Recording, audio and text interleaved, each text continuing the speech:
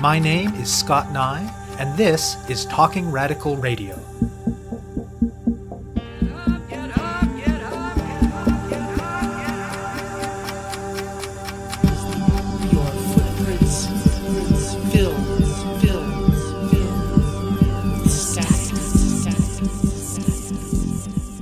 Hello and welcome to Talking Radical Radio, where we bring you grassroots voices from across Canada.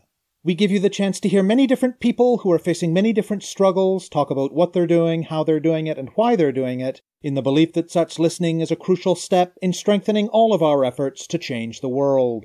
On this week's show, I'll be speaking with Julie Lalonde. We are in a period of almost unprecedented mainstream discussion of gendered harassment and violence. Even before the new and perhaps still fragile space opened by the Me Too movement for at least some women to name their abusers, feminists in Canada had been building on the media firestorm in the wake of numerous women sharing their experiences with former CBC radio personality Jian Ghomeshi to create space for a relatively sophisticated and sustained public conversation about gendered power and about the violence that mostly men do to mostly women and trans people. And yet, for all of that attention and for all of that sophistication, today's guest argues that we have still had relatively little opportunity to talk about one specific manifestation of this sort of violence that is much more common than many people realize. And that is stalking. Stalking captures a range of behaviors in which someone surveils, repeatedly contacts, and often intimidates or threatens someone else. In Canada, this behavior gets read into the legal category of criminal harassment, though as with so many other kinds of gendered violence, legal mechanisms do not have a great track record of keeping people safe. Though stalking can occur in many different contexts, most often it is done by men and targets women, who are most often former partners. Julie Lalonde is a longtime women's rights advocate and public educator whose work focuses on ending sexual violence in Canada.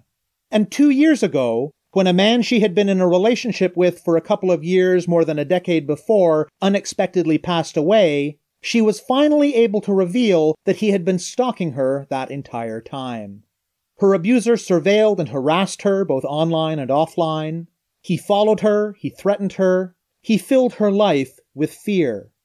Her attempt to use the peace bond process to get the legal system to protect her was a disaster.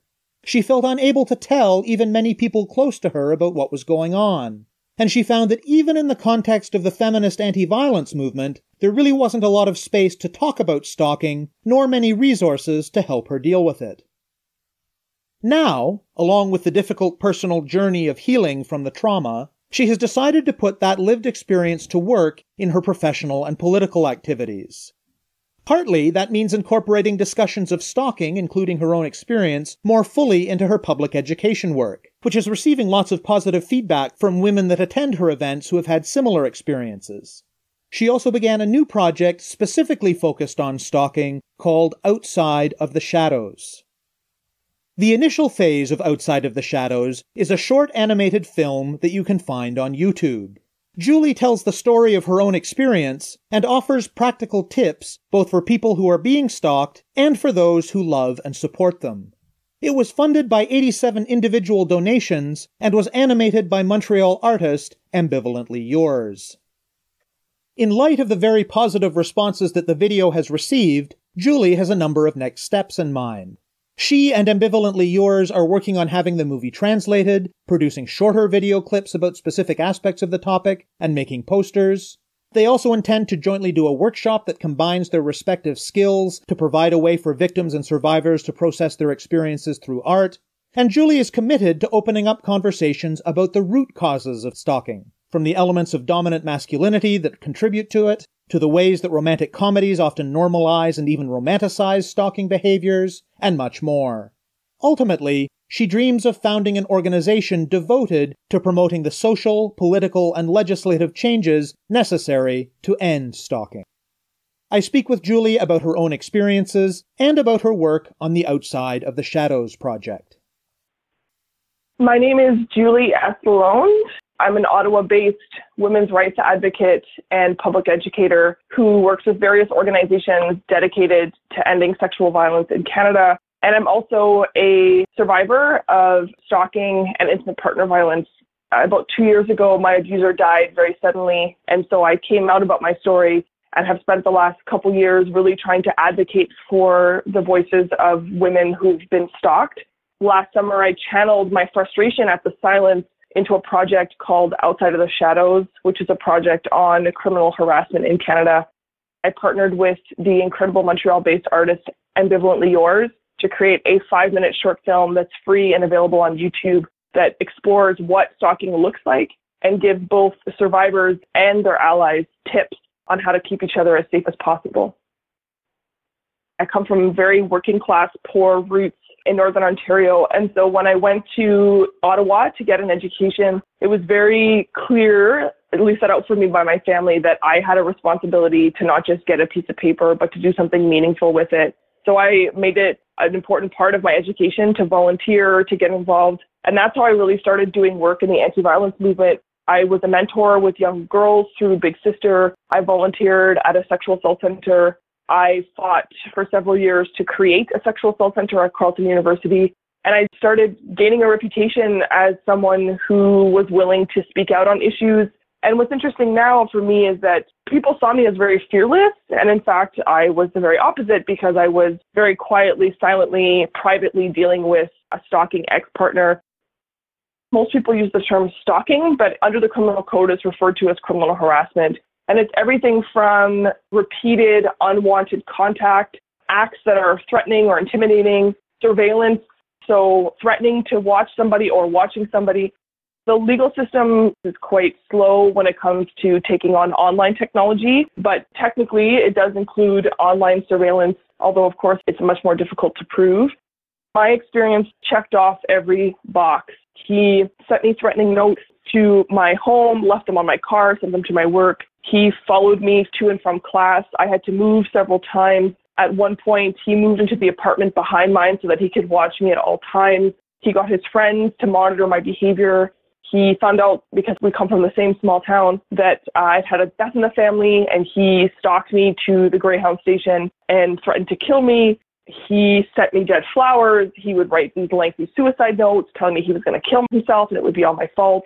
Online, whatever you could think of, he did. He would create various social media accounts to follow me. If I created new emails, he would find them right away. Because I have a public profile, I'm in the news fairly often, so he would monitor whenever I was in the news and use that as an excuse to contact me. And this went on for over a decade. One of the things that's kind of ironic is that you can't actually have post-traumatic stress disorder until the behavior has stopped. So I was living in survival mode for over a decade. He dies. I come out with my story. And in fact, that's when I started feeling quite terrible because everything had caught up with me. So I do have complex post-traumatic stress disorder. I spend a lot of time and money working to heal from that. Also, I started dating him when I was 18. I left him around the time I was 20, and he died shortly around my 30th birthday. So this is somebody who stalked me for my entire adulthood. And your 20s is the time in which, as a society, we allow you to take risks, make mistakes, date, party, travel, explore who you are as a person, find yourself. And I did none of those things because I was living in fear all the time. And when you have been made to believe, and I do believe it was in fact the case, that my life was at risk, you don't plan ahead. You don't make plans for 10 years down the road or even 5 years down the road because in your mind, you're not going to be here. And so it really took away this opportunity that I should have been given, like so many others, to take risks and, backpack through Europe or, just go to the bars until 2 a.m. and go home with someone that you thought was cute at the bar. Like all of these things. I went to school, I went to work, I volunteered, I came home. That was my life for those entire years. When you're making every decision from a fear-based standpoint, you're of course censoring yourself and limiting your freedom of mobility. More than that, though, it was the idea that if I didn't stay busy, I would fall apart. And so I just would say, okay, well, let's take on another project or let's do another degree. Or that was my world for over a decade. Around 20,000 people a year report criminal harassment. It's very gendered. 76% of the folks who experience criminal harassment are women, and over 50% of them are women who are stalked by a former partner. Men absolutely experience stalking, but like sexual violence, most men are stalked by other men, and men are stalked by women, absolutely. But the very nature of stalking is gendered. It's mostly women who are stalked by mostly men, and in many cases, men that they had a relationship with prior to the stalking commencing. How did you go about turning your experience of stalking into the Outside of the Shadows project? I came out with my story in the fall of 2015 because I had a bit of a profile already. I was approached to write my piece for Flare magazine. They gave me lots of freedom to write a very lengthy piece about my story. I wrote a piece for the Globe and thought, okay, this is me sparking a discussion. And it was lots of people talking to me about their experience, but I didn't see much pickup from the feminist movement. I didn't see much pickup politically. I approached some political folks to do some legislative changes that I want to see around stalking. That didn't really lead to anything. I was approached to write a film, to be in a documentary. I was approached to write a book, and none of those things went through. They all fell through in large part because they were like, this is the crazy story, but I don't think it's that common. And we're already talking so much about violence against women. Because remember, this was at the height of Ghomeshi when I was telling my stories. So then I just got really frustrated because I said, I know I'm not alone. I hear from women all the time, but the nature of stalking is that talking about it makes it worse. Unless your abuser is dead or in jail, you can't talk about your experience. And so if we're waiting for a Me Too moment around stalking, it's never going to happen. So I decided to basically say, if no one else is going to create these resources, then I guess I got to do it myself. So I led with my social media followers, with my family, with my friends, my social network to say, I want to create a resource and I need money. So if you trust me to do the right thing, please donate to me. I contacted Montreal-based artist Ambivalently Yours, who is an incredible visual artist whose work really centers around women's experiences of trauma and pain. And I said, do you do animation? And she's like, well, not really, but I could. And I said, okay, how much money do you need? And then I went and raised that money. The goal was to make a 5-minute film that would be readily available so anybody could access it, put it up on YouTube. And then the response has been overwhelming. So why has the feminist anti-violence movement not had space to talk about stalking? The feminist anti-violence movement has been siloed into 2 categories. And that's because of how we're funded. So you have the shelter movement that focuses on intimate partner violence, and then you have sexual assault centers that focus on sexual assault. Stalking for women falls between the 2. So as I said, the vast majority of women are stalked by a former partner, so that would fall within the domestic violence category. But stalking feels like the threat of rape hanging over your head. And the idea of surveillance is such a huge part of rape culture, the idea that you're being watched all the time, that you have to be conscientious of how you're dressed, of how you're walking, whether or not it's late at night, like all of those pieces, that's part of rape culture. And so sexual violence and domestic violence overlap in and of itself, but in the case of stalking, it's a combination of those 2 factors. And because of that, well, whose job is it to talk about these issues? And then you layer on the fact that most social justice movements, whether you're talking about Black Lives Matter or you're talking about Me Too, are born from people breaking the silence about their individual stories of trauma and pain. And that can't happen by definition with stalking. So it's like, okay, someone has to pick up this hot potato, but who's going to take the leadership on it? And so it just doesn't get addressed. The shelter movement in Canada does incredible work with women who come into their shelter to make sure that they're kept safe. But in terms of the public advocacy, in terms of the public conversation, nobody has taken up responsibility for it. And it's a result of the way in which these organizations are funded and the mandates that they have. Why did you decide to go with a short animated film versus all of the other media that you might have chosen? I wanted to elicit feelings. I wanted people to understand what stalking does to you as a person, and I wanted them to have a gut, visceral reaction and not just a cognitive one. And so the best way to do that, in my experience, is through art and sort of visual means. And instead of creating, a blog post that many people wouldn't read, or a series of infographics and memes that maybe people would look at one or two, but they wouldn't see them as a package, I thought it was important to create a film that really told you a story and carried you through that story so that you would not only understand what stalking is on a practical level, but what it does to you as a human being. And then once I've got you, okay, I'm compelled by this person's experience, then let's transition into tools to keep each other safe.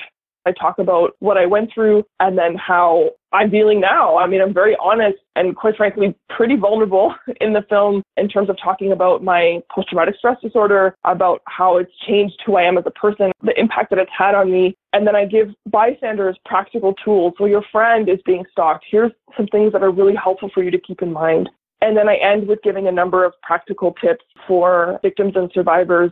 When I sat down to write the script for the film, I really thought, okay, what are practical things that I wish someone had told me so that I could have had this given to me instead of me just trying to figure it out on my own?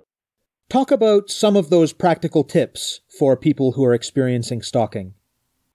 If you can afford to, it's always important to send your mail to a P.O. box. People having access to your mail means that they can easily commit identity fraud, that they can also just intercept your world and make your life much more difficult.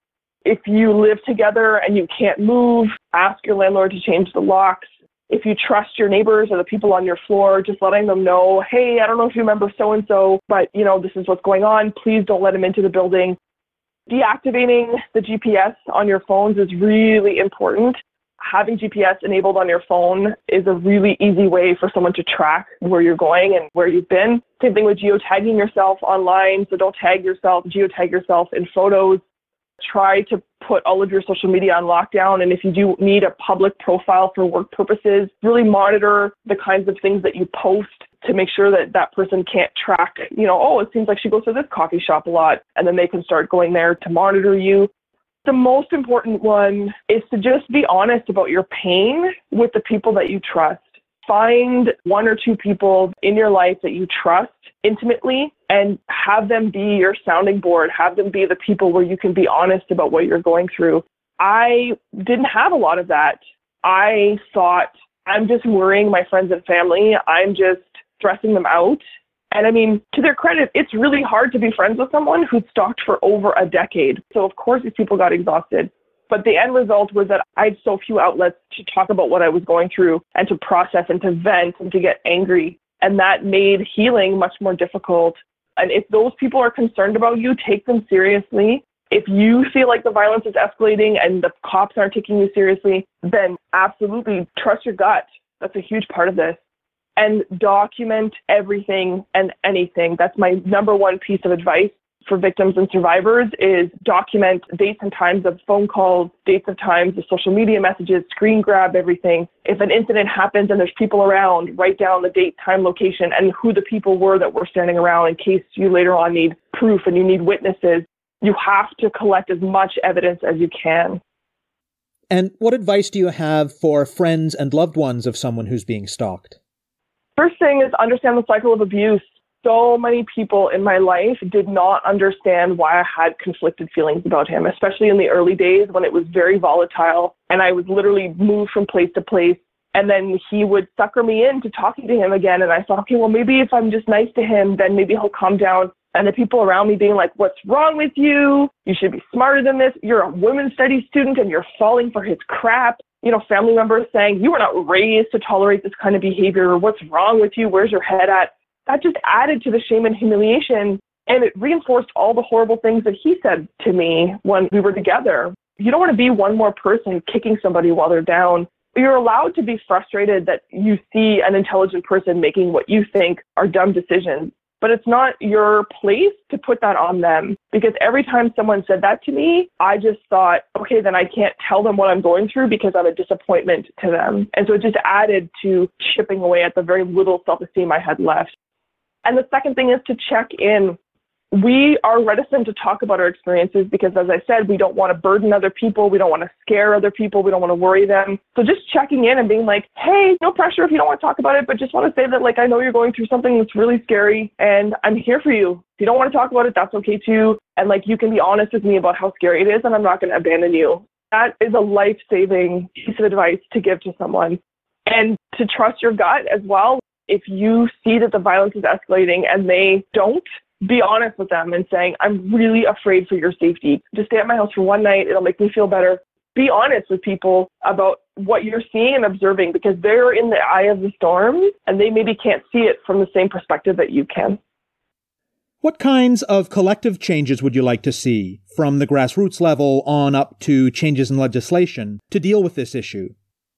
We are having unprecedented levels of conversation on violence against women in this country, and we have since Gomeshi. So it's been a sustained conversation for close to 4 years.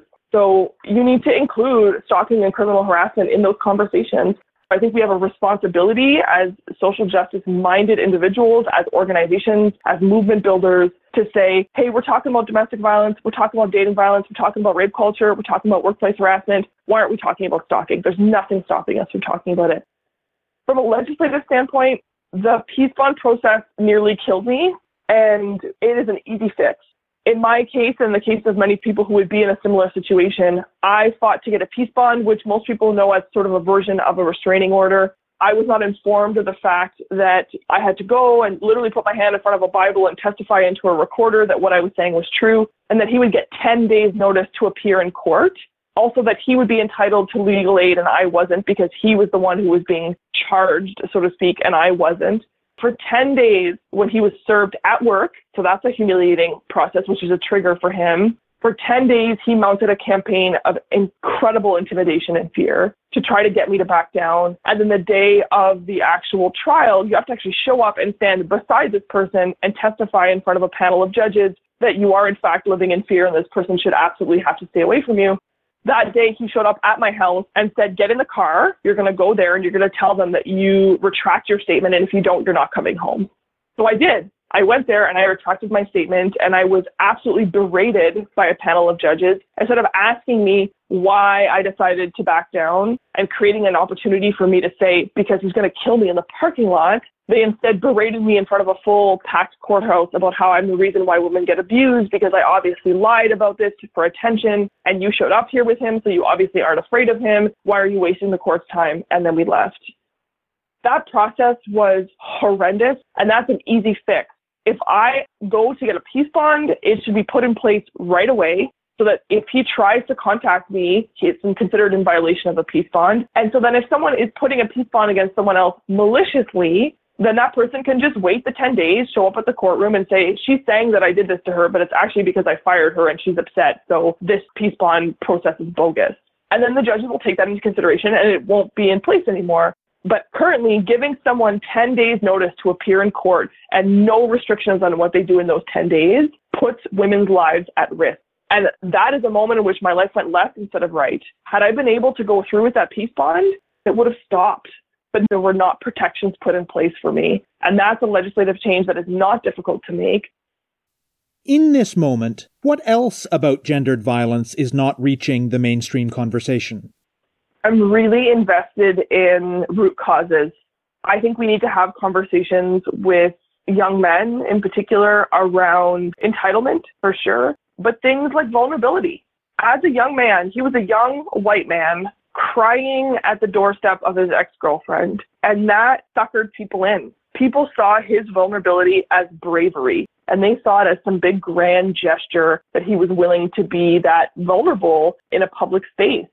That needs to change. If men had access to vulnerability in various times and spaces in their lives, then we would recognize when it's appropriate to be sad that someone left you and when it's dangerous and manipulative to be sad that someone left you. So things like the friend zone, right? There's really a sense of like, I was nice to you and you didn't even have sex with me. Like I'm owed something. We need to talk about that. Like those are the pieces that enable this kind of behavior. Fundamentally, it's the sense of entitlement. It's the sense that you owe me something because I did something for you, or I'm a nice guy, so why are you being this way to me? All of those pieces. We absolutely need to have those conversations with young men. And then we need to follow through and talk about what does accountability look like. We need to talk about what we want from abusive men. We, of course, want them to stop, but is an apology enough? Because we have, I think, rightfully criticized the various apologies that we have seen in the public sphere over the last few months. So I get it that these apologies are shallow and hollow and mean nothing, but then what do we want from abusive men? Especially as progressive, social justice-minded people who are very critical of the prison industrial complex, who are very aware of the fact that prison is not a space of rehabilitation, then what do we want instead? I don't have an answer. I think there's multiple answers, but I think we need to have that conversation in the mainstream, but also within our own organizations. What does it mean when we have an abuser that's part of the feminist movement? What do we do when someone is committing alcohol-facilitated sexual assault at our parties in the punk scene or at our parties within the union movement? Like, what do we do with these guys? I don't have an answer, but I would really like for us to keep having that conversation. Where do you see this project headed? We have a goal to get some workshops off the ground where I would be facilitating in terms of the content of talking about my experience, talking about trauma, talking about why I found art so helpful in terms of channeling that. And then Ambivalently Yours would be doing the art-based piece, so showing people how to draw and how to make art. And so we have this vision of a workshop that would be kind of traditionally seen as like art-based therapy. And then in terms of content, I really want to do a piece around root causes. I want to talk about things like romantic comedies, wanting to create something that talks about the ways in which we teach people what romance is and how that can be really dangerous. And also creating the 101, whether it's a short clip or maybe some posters that just talk about what constitutes criminal harassment in plain language and not just in legalese. But my dream is to create an organization. We don't have a single organization in Canada whose sole mandate is to talk about criminal harassment. And I would love to do that. I would love to see that happen so that people could have kind of a one-stop shop in terms of getting access to information around their legal rights, a hub whose sole mandate would be to advocate for victims and survivors and their families, and then who also work around that prevention piece. But then also those other pieces around how do you keep yourself safe outside of the legal system? How do you take care of yourself? How do you have conversations with your kids in order to prevent this stuff from happening? And just that validation piece, to create an organization just on principle to say there's a group in Canada whose sole job it is to fight for you. That would be incredible. You have been listening to my interview with Julie Lalonde about her Outside of the Shadows project. You can learn more about her work in general at yellowmanteau.com and more about this project at outsideoftheshadows.ca. To find out more about Talking Radical Radio, the guests, the theme music, and the ways that you can listen, or to suggest topics for future shows, go to talkingradical.ca and click on the link for the radio show. On the site, you can sign up for email updates or follow us on Facebook or Twitter.